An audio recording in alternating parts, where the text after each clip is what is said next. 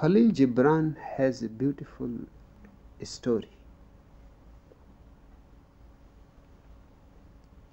This single man has written so many beautiful stories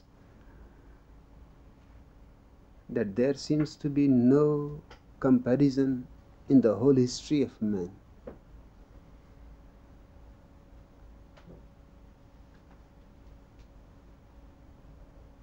This story is a very small story, and that's where Kahlil Gibran's beauty is.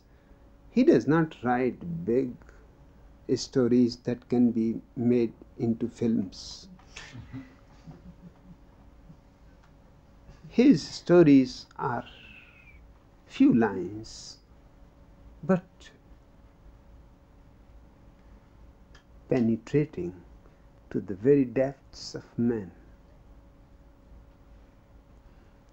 The story is God created the world and He created everything else that was needed. He looked around and He felt that two things are missing: beauty and ugliness.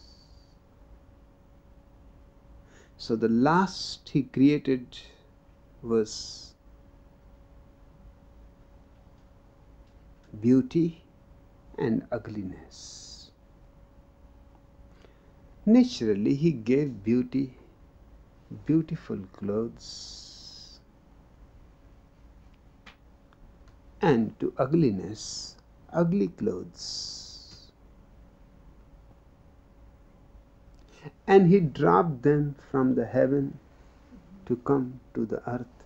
It is a long journey, and by the time they reached the earth,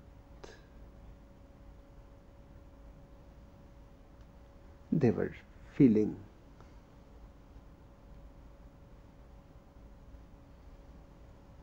tired, dusty. So the first thing they decided is to take a bath. It was early morning, the sun was just rising. They went to a lake, dropped their clothes on the bank, and both jumped into the lake. It was really refreshing, cool, and they enjoyed.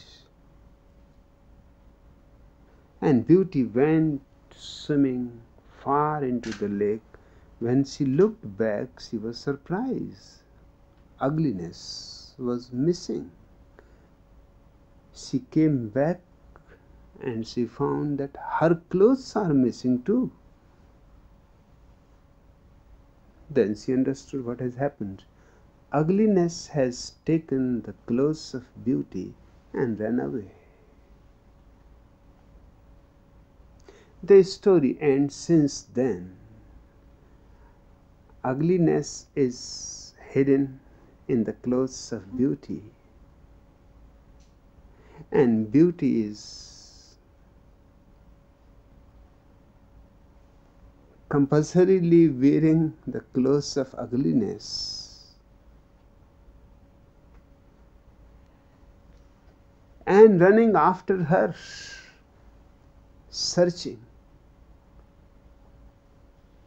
But she has not been able yet to find her.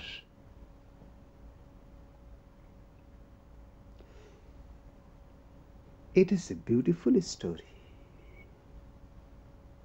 Ugliness needs something to hide itself behind, to pretend, to have a false mask.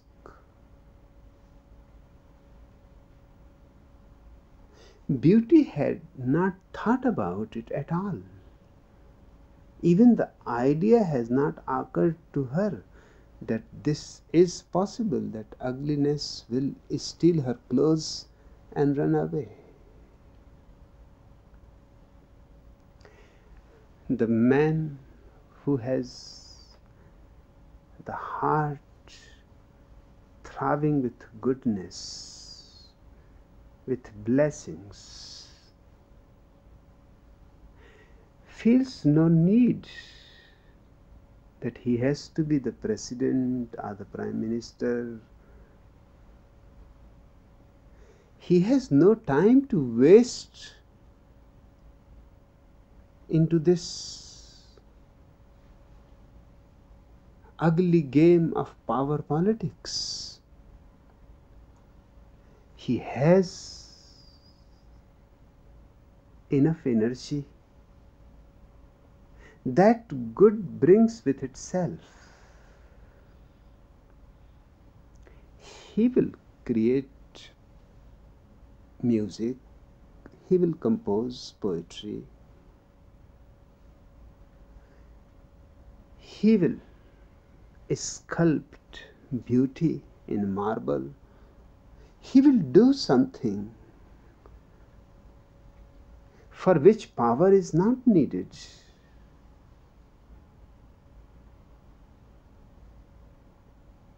All that is needed is already provided to him.